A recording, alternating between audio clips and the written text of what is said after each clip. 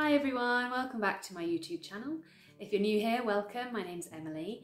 And today I'm going to talk about cleaning your yoga mat. This is a question I get asked quite a lot as a yoga instructor, which is just what is the best way to clean a yoga mat without leaving it sticky or slippery and without ruining the material.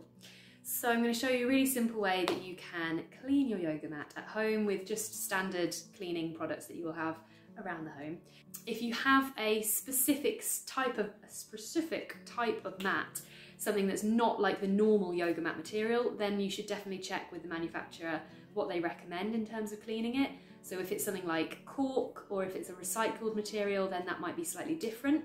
But the method I'm going to show you today will work for pretty much any other kind of yoga mat with the standard kind of materials. Now, some of you might be watching this and thinking, oh, I've been using my yoga mat for ages and I've never cleaned it. And you wouldn't be alone. It is one of those things that gets forgotten about or neglected, or people don't even really think about it. And with things like exercise mats or gym mats, you might give it a little wipe down, but you probably don't give it a thorough clean. Whereas with yoga mats, it's a bit more important because we're placing our hands, our bare feet, sometimes our foreheads and our faces onto these mats. So we really want to make sure that they are as clean as possible. And the material that's used to make yoga mats is designed to absorb moisture so that when you're getting a bit sweaty on the yoga mat, the mat's going to absorb that so that you don't slip and slide all over the place. So that means that it's also absorbing a lot of grime and oils and bacteria. So really important that we give them a good clean every now and again. If you go along to a yoga studio, they'll probably have sprays, disinfectant sprays that you can use each time you roll out your mat or whenever you've finished, so that you can give it a good wipe down. That's a really good practice to get into. And I will also show you a way that you can use this same cleaning method and put it into a spray bottle so that you can spray your own mat down when you use it at home. But I do think it's also a good idea every now and again to give it a proper soak and really clean it well. So if you're doing this at home and if you have a bathtub in your house, that's a really good place to do this. To put the plug in, put your mat in, and then I'll show you how we're going to clean it.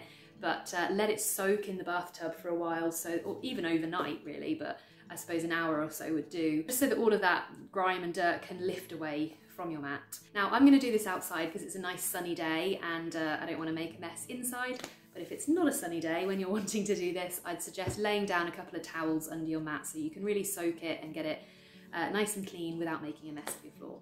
So I'm going to head outside now and I will show you how we're going to do it.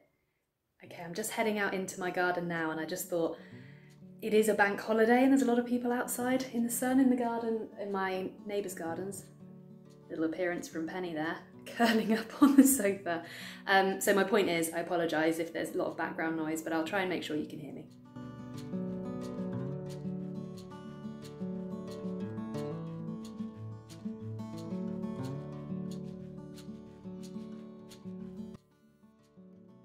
Okay, so what we're going to use is just a big bowl of warm water, not boiling, just warm. And in here I have put a teeny tiny squeeze of washing up liquid, just dish soap. When I say a tiny squeeze, I mean a really tiny bit because we don't want to get it too soapy. That's just going to leave a bit of a residue on your mat. It's not going to come off and it's going to be a bit slippery when you try and use it. I have also put in just a small amount of white vinegar. So that's going to work as a disinfectant and to really kill any bacteria, any nasty stuff on your mat. So in a sort of bucket this size or a bowl this size, I've just used probably about 10 ml of white vinegar. If you're doing it in a spray bottle, it probably wants to be, I don't know, about maybe an eighth of your total solution, no more than that. So just a little bit of white vinegar. You don't want to use any kind of disinfectant that's going to be too harsh. So if you have any other kind of disinfectant that's just really mild, then that should do as well. And the last thing I've put in is a bit of essential oils. So if you've got tea tree oil, that's really good because that also has disinfectant properties.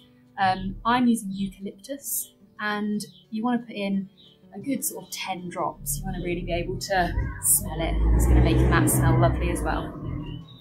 Then I'm using just a really soft sponge. You don't want to use anything that's going to scratch your mat. So if you're using like a washing up sponge, just use the spongy side instead of the scratchy side.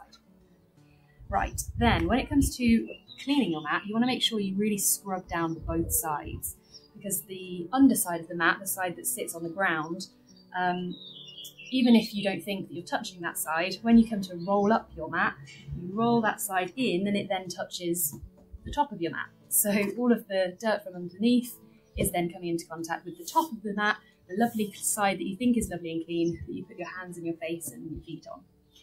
So a top tip for when you're rolling up your mat to avoid that is actually to fold your yoga mat in half so that that bottom half is away from the top half, if that makes any sense.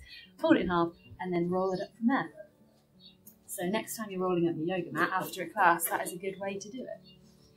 Here comes Penny to help. I don't think you need your help, Penny. When I first brought this bucket out, she got scared because she hates bath and I think she thought she was getting cleaned. It's not your turn, it's the yoga mats today. Right, and when it comes to cleaning it, you want to give it a really good soak and really pay attention to the areas where you put your hands and your feet on your yoga mat. Those are going to be the areas that will be the dirtiest. So here we go. Get this sponge nice and wet and just squeeze all over. And then give it a good old scrub.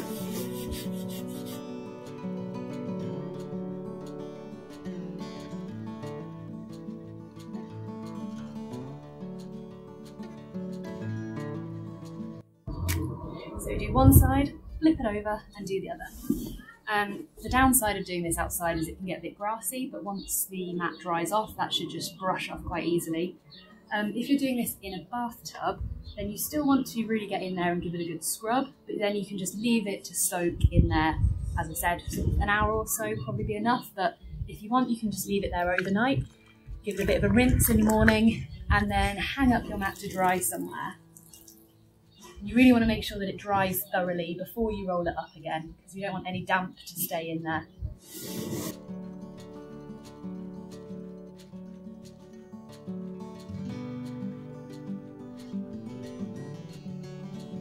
Ta-da! And we're done. So leave your yoga mat to dry out. If you have the joy of a sunny day like this, you can leave it to dry outside.